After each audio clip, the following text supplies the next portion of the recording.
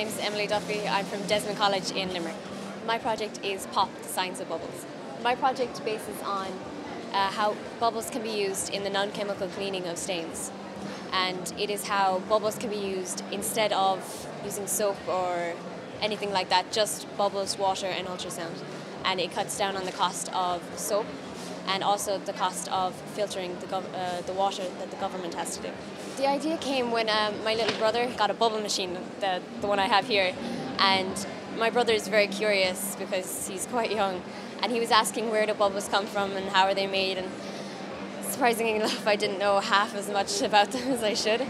So I looked it up that night and I found so much more to bubbles than meets the eye, and I decided that it would be best to do as a project and let everyone else know how it's done. There was no just one conclusion. The project was just to inform everyone else of how bubbles can be used on a day-to-day basis and how bubbles are more than meets the eye.